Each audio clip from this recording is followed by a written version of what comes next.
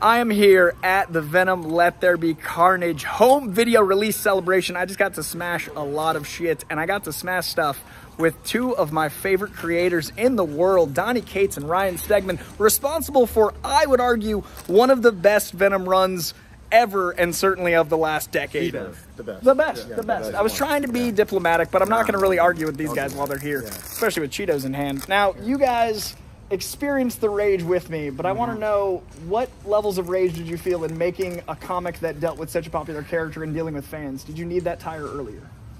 Because I know you're off Twitter now, so I assume there's some... Well, Donny got some stuff out in there, I can tell. yeah, I had a lot of pent-up aggression. Yeah. You know, you work in comics and you put your heart into these things, and you dedicate your entire life to them, and then some 14-year-old dude who lives at home tells you that you're a lot of not nice names, and then you have to fight with them.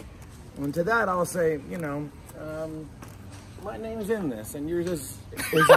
So I saw it immediately. I sent you a picture the moment I saw it. I was like, very quickly. Like, your name's in the credits, and I was like, why? Also, he's the one that told you ahead of time. Yeah. So in this movie, I saw very distinctly some Stegman Carnage pieces, man. Like that to me, as soon as I saw him like fully embodied, like that was yours to me. What was it like for you as a creator seeing Carnage on screen in your own mind's eye? And your design. Yeah, it's awesome. I mean, I would love to see the version with the exposed spine in the future, wings. So hopefully we can get that. But yeah, if they do the wings, then I know it's definitely our stuff. Or no. You know, I mean, come on. There's some. Great. I felt that the post-credit scene, which we'll leave to the audience. There was certainly some implications. I felt. Well, I'll say this about my involvement in it, and I'll say it's very weird. So, you know, in Endgame, I had a shout out where they were talking about going back in time and killing Thanos as a baby. Yeah. And they did this little move of like just choking you out, right? And that came from my run. And then in this one, what they used was Cletus Cassidy's origin, where, you know, he died as a baby, and there was a little drawing of a dead baby on screen, and so 2 for 2, when I'm credited in Marvel films, exclusively dead babies. So Donny Baby Killer Cates is the weird legacy it's my left legacy so far. Yeah. The multiverse is coming, and there'll be more dead babies. That's right. Things go well. That's right. Last bit for you guys. You are currently rocking out with Hulk. Got to smash some stuff. You currently are rocking out with some God of Hammers. We got to hammer some stuff. Right. Anything that you can tease to come that feels like it's in this world? In this world, well, we're doing a create-our-own book right now. Carnage. You know, in the world of rage. In the world of rage. I mean, because I feel like all three of those books are, you know, I feel like Thor, Hulk, and Venom share some...